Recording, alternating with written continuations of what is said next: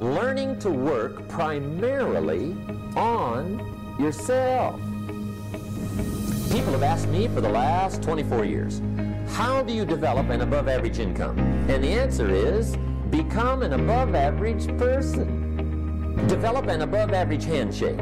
Some people want to be successful, they don't even work on their handshake. As easy as that would be to start on. They let it slide, they don't understand. Develop an above-average smile.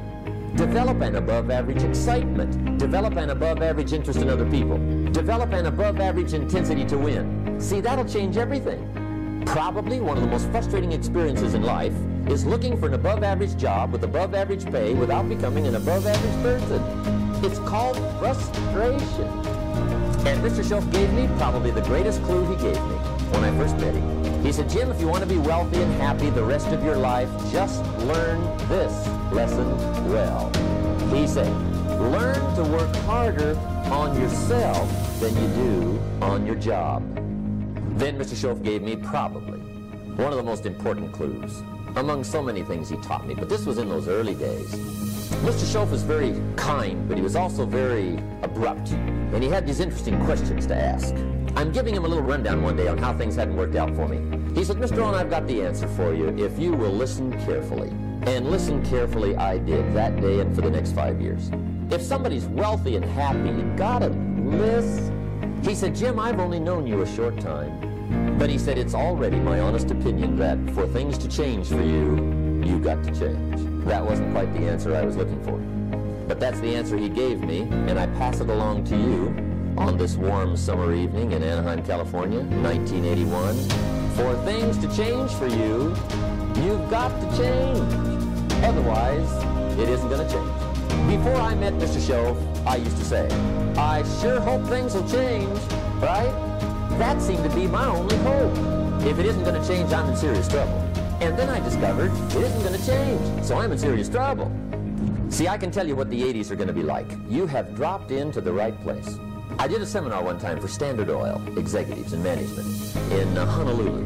And we're having a conference one day on this big conference table. And one of them said to me, Mr. Rohn, you know some fairly important people halfway around the world. What do you think the 80s are going to be like? I said, gentlemen, I do know the right people. I can't tell you. So they all listened very carefully. And I said, gentlemen, based on my wide experience, I can really honestly say to you, in my opinion, in the 80s, it's going to be about like it's always been. Aren't you glad you came? That's inside. I don't pass that around just everywhere. Now, of course, I said that to make a point, but I also said it because it's accurate. It's going to be about like it's always been. It isn't going to change. The tide comes in and then what? It goes out. For 6,500 years that we know of, recorded history, and probably long before that. So it is not going to change. It gets light and then what? It turns dark. 6,500 years. See, it's not likely to change. And we're not to be startled by that. If the sun goes down, the guy says, what's happened, what's happened? It means he hasn't been here long, I guess, right? It always goes down about this time.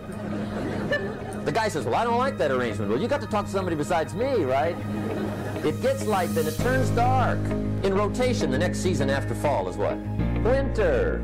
Pray tell, how often does winter follow fall? Every year regularly for the last 6,500 that we know of. See, it is not going to change. Now, some winters are long, and some are short, and some are hard, and some are easy, but they always come right after falls. It isn't going to change. Sometimes you can figure it out. Sometimes there's no way to figure it out. Sometimes it goes well. Sometimes it gets in a knot. Sometimes it sails along. Sometimes it gets in reverse. See, that's not going to change. The last 6,000 years reads like this: opportunity mixed with difficulty. That's how it reads. It isn't going to change. The man says, well, if it isn't going to change, how will my life ever change? Answer, when you change. And whether I'm talking to high school kids or business executives, my message is always the same. And it goes like this: the only way it gets better for you is when you get better. Let me give you the 4 major lessons in life to learn. Here's 4 majors. It's good to study the majors. In our weekend seminar we teach. Some people don't do well because they major in minor things. You've got to be on the lookout. At the end of every week, end of every month, you've got to check, make sure you're not spending major time on minor things. Okay, we go through that whole series. Majors and minors. Now, let me give you 2 phrases before we get to the 4 majors. This will set it up and you'll see where I'm going. 2 key phrases for your notes. Here's the first one. Life and business is like the changing seasons. That's the first phrase. Life and business is like the changing seasons. One of the best ways to describe life, it's like the seasons. Frank Sinatra sings, life is like the seasons. Now here's the second phrase, very important. You cannot change the seasons, but you can change yourself. You can't change the seasons, but you can change yourself. And see, that's how life gets better for you, not by chance, but by change. Now here's the 4 major lessons in life to learn. I've got my first book finished, came out a couple of weeks ago. This is in it, the 4 major lessons in life to learn. Here they are. Number 1, learn how to handle the winters. That's lesson 1. They come right after falls, with regularity. Some are long and some are short and some are hard and some are easy, but they keep coming. You must learn to handle the nights. They come right after days. You must learn to handle difficulty. It comes right after opportunity. You must learn to handle recessions. They always follow progressions. For the last 6,000, see, it isn't going to change. The lesson you must learn is how to handle it. And there's all kinds of winters, right? The winter when you can't figure it out. The winter when it all goes smash. The winter when it turns belly up. The winter when it won't work, when you've run out of money and you've got a broken heart. See, those are winter times. There's all kinds. Economic winters, social winters, personal winters. When your heart is smashed in 1,000 pieces and the nights are unusually long, your prayers seem to go no higher than your head. It's winter time. Barbara Streisand sings, "It used to be so natural to talk about forever, but used to be's don't count anymore. They just lay on the floor till we sweep them away. You don't sing me love songs, and you don't say you need me, and you don't bring me flowers anymore." A song of winter. But see, the disappointments come. Those are normal. That's part of life. But the question is, how do you handle it? How do you handle the coming winters and the disappointments and the downtimes? Well, you can't get rid of January by tearing it off the calendar. But here's what you can do. You can get stronger, you can get wiser, and you can get better. The winters won't change, but you can. And that's how life changes for you. See, before I understood when it was winter, I used to wish it was summer. I didn't understand. When it was hard, I used to wish it was easy. I didn't know. And then Mr. Schoaf gave me a part of his very unique philosophy when he said, "Don't wish it was easier, wish you were better." See, that triggered my whole life change.